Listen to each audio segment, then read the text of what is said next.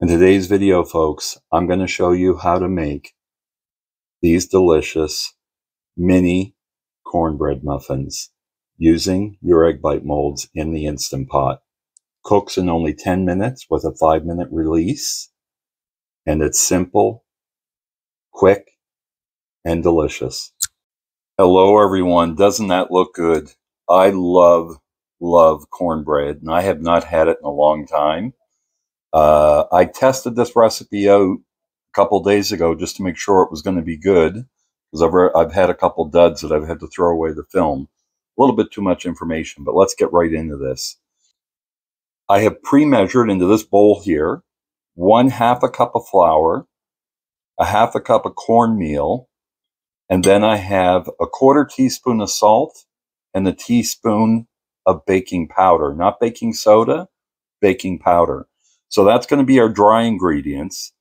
And I'm going to go through the ingredients first, and we're going to get right to mixing this up. It's only going to take a minute.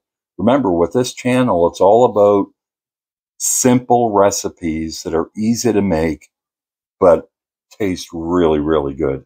So here we go with the wet ingredients. I have pre-measured in here a 1/4 cup of sugar and 1 egg. I'm going to add to that 1/2 a cup of milk, spill a little bit on the counter, and 2 tablespoons of melted butter, or you can use a vegetable oil. And then what I'm going to do is set this aside for now, and we're going to get right into mixing this up. Again, this is not going to take long. So that's all the ingredients that there is to this, folks. So what I'm going to do is I'm going to whisk these dry ingredients, make sure that they're all mixed up, everything's all combined together. You just have to do that for a few seconds. That looks pretty mixed up. Then I'm going to move that out of the way, slide the wet ingredients in. This is going to take a little bit longer because I want to make sure that all of the sugar is dissolved. But you'll notice I'm using the whisk first on the dry ingredients and then going into the wet ingredients. So I'm going to do this for a couple minutes till that sugar's dissolved and everything's combined. And then I'll bring you back when we're ready to start the next step. Okay, folks, like magic, we've traded places here with the dry ingredients. There's the wet ingredients all mixed together. And now what we're going to do is combine the wet ingredients with the dry. Just put those in, get that bowl out of the way. And what you don't want to overstir this. You just want to mix it in. And it's okay if you see some lumps in there. Lumps are okay. The big thing is you don't want to overstir this. So just mix it till it's just combined. Just a few seconds. There we go. That's ready, folks. Now we're going to go on to the next step. And we're going to use one of these things. So I'm going to set that over there. I'm going to put this here.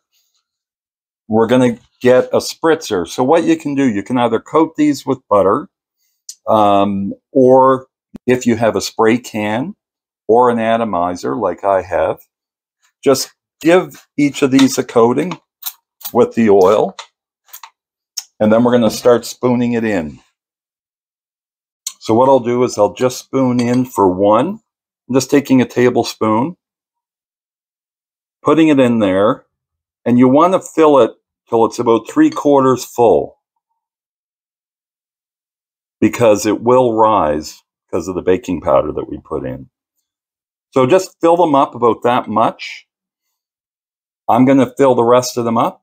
No sense wasting your time, and I'll be right back.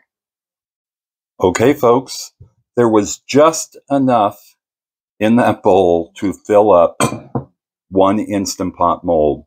So you might think, wow, that's a coincidence. No, I got this recipe from ChatGPT, and I told it I wanted a cornbread recipe that I could cook in my Instant Pot using 1 egg bite mold. So, and I asked it to give me the proportions enough to fit 1 egg bite mold. So the next step, folks, is to get this ready to go into the oven. So I'm just going to move that bowl out of the way. Put this here. This is a sling that I have. It just makes it easier. You don't need to have one of these, but it's going to be a lot easier to lift it in and out. Whoop. Sorry about that, folks. Camera accident. So you don't need one of these, but it makes it a lot easier to lift it in and out of the Instant Pot when it's all done. So let me get that Instant Pot out, folks. I'm going to put 1 cup of water in it. Then we're going to lower this into the basket and get that cook started.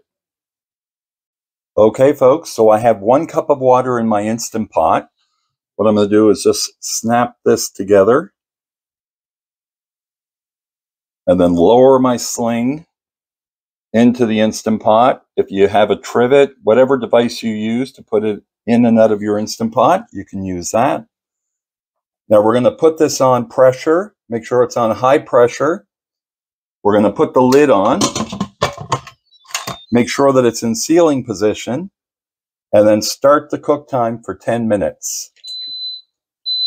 That's going to build up to pressure and then count down 10 minutes.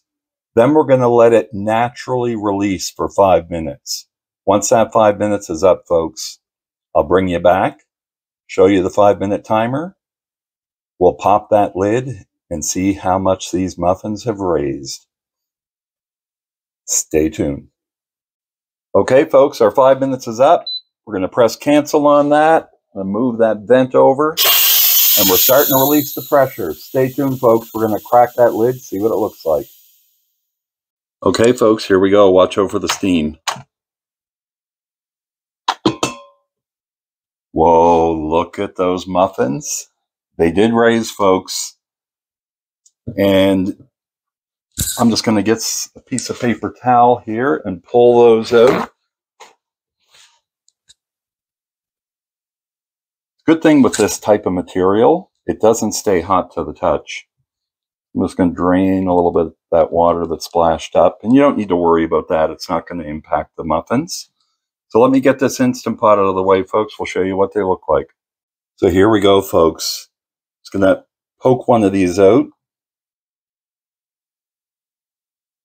They are hot, but look at that.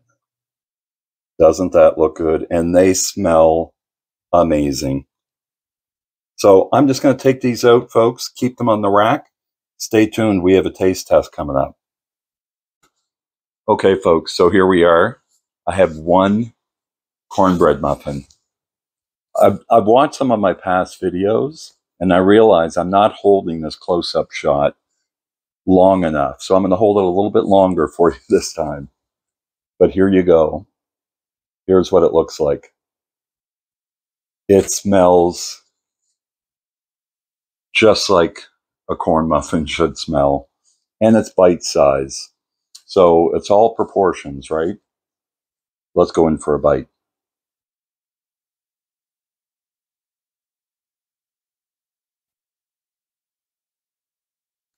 Delicious. Look.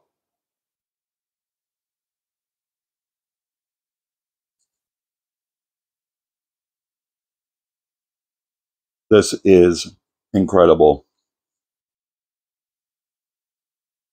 Put a little bit of butter on that. It would just take it to the next level. A delicious, simple recipe.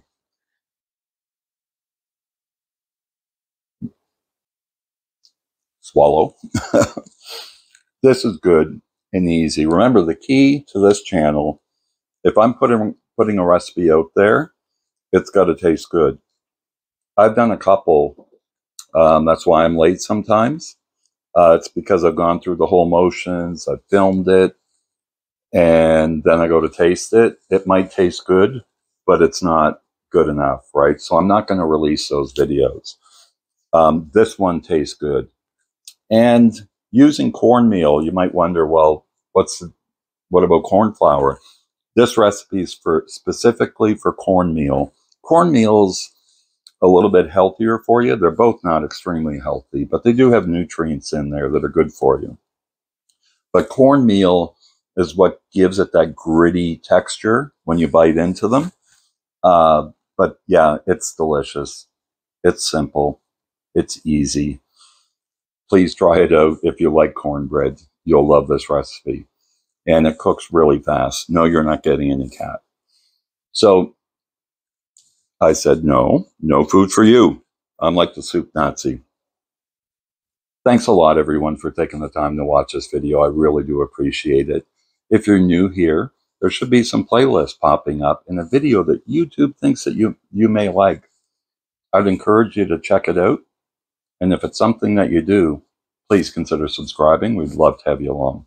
Thank you, folks. Jamie, signing off.